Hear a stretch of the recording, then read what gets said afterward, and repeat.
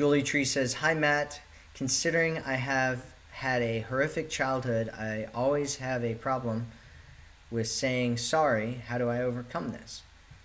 So you do just like what I talked about, which is you go over those 5 steps that I talked about, which the first is creating awareness around the fact that you're doing it, which it sounds like you have. Second is owning up to your thinking and behavior, so really taking ownership of it, because once you take ownership of you doing it and what you're doing, then you can actually change it and do something else if you want to.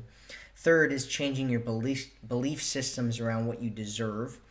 Fourth is forgiving yourself for, having a toxic childhood or getting into toxic relationships.